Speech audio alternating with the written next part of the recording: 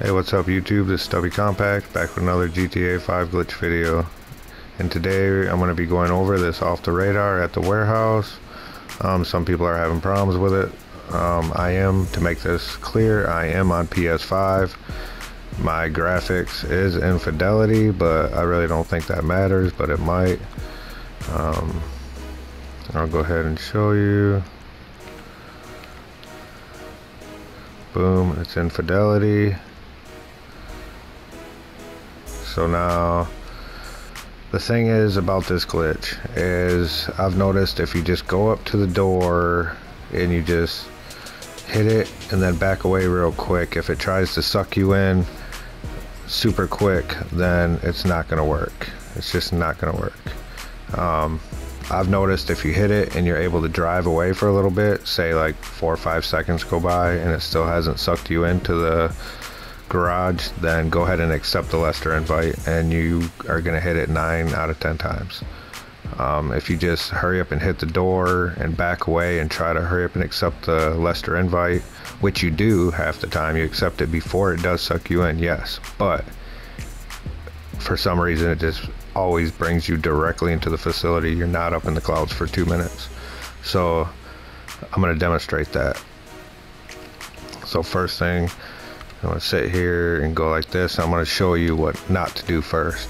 So go up to the door and then boom, yeah, just accept it right now. No, don't accept it. Now see how I'm able to drive away for a few minutes or a few seconds go by. Now that was too late, but if I would have hurried up and accepted it right about then, I probably would have hit it. So we're going to go out and do this again.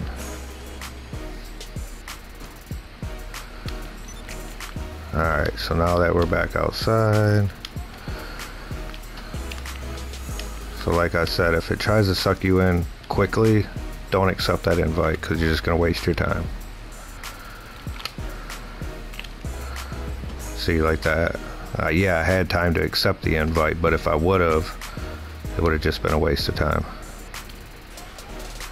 So you might have to do this a few times, but you're going to save yourself a lot of traveling and a lot of headache.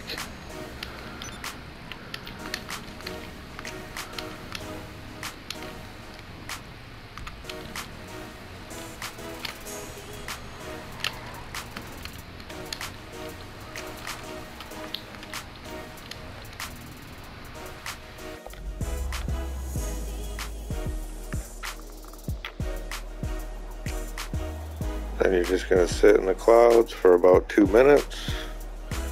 Once you get out of the clouds, you will either fall through the map or you will end up in your facility.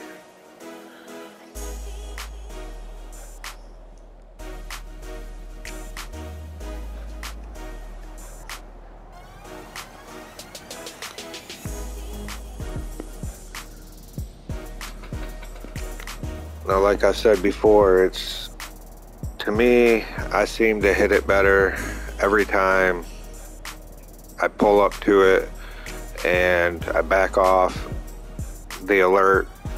And if it don't try to suck me in right away, I try to drive away as far as I can. I drive away a little bit. If it still hasn't sucked me in yet, that's when I accept it, and it almost works damn near every single time. If you just pull up to the door and do your thing, and then you try to hurry up and accept before it sucks you in, 9 times out of 10, that's not going to work. As you've seen, it just took me 1 shot to do that. Like I said, when you pull up to the door, you hit it like that, try to back away and drive away, and if it hasn't sucked you in within, like, I would say 2, 3, 4 seconds, you know, then go ahead and hurry up and accept it. If it sucks you in within, you know, a second or two, then it's just a waste of your time, because when you accept that Lester alert, it's just going to bring you straight into the facility. That's my experience every single time. That's what it does. So like I said, when you pull up to the door, it's the easiest way to hit it, man. Just practice a couple times, hit it, pull away. Try to drive away as far as you can, and that's how you know you're gonna hit it. See, as you've seen, Boom, first try I hit it. Now I'm gonna go ahead and teleport out of here.